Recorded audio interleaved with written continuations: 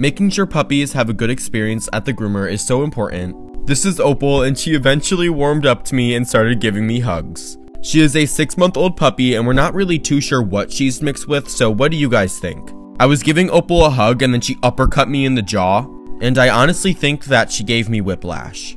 I don't know if you can see them, but Opal's whiskers are so adorable, and when Opal turned to the side, it's giving Bella Hadid.